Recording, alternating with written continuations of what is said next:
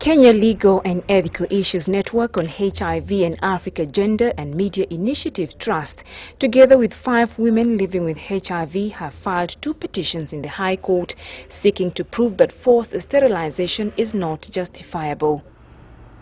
They are suing the national government, the Nairobi City County government and 5 medical centers. These women, none of them is employed. They all depend on their spouses. They all are small-scale farmers, and they do not have any form of income. So they're not in employment, and they live day-to-day based on their small incomes they get from doing home-based farming to get some staple food for themselves and their children.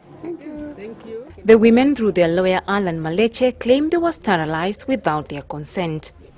We have some women who were informed by the healthcare workers that if they did not undergo the process of tubal ligation or sterilization, they would not be given formula milk or food supplements for their children.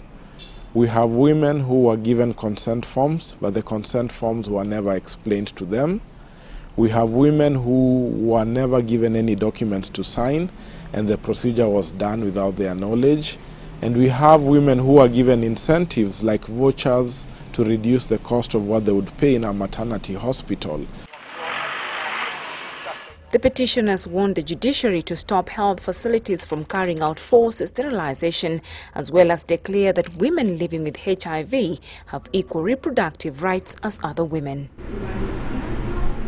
Forcing women to undergo sterilization for purposes of either giving them formula milk or for purposes of giving them food or not even getting their consent amounts to a violation of their human rights.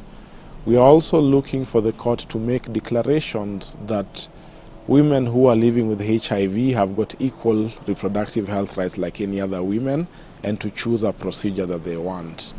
This is the first case in Kenya and indeed East Africa. A similar case was heard in Namibia and the European Courts of Human Rights. All parties will appear in court on the 8th of May 2014 to set a hearing date.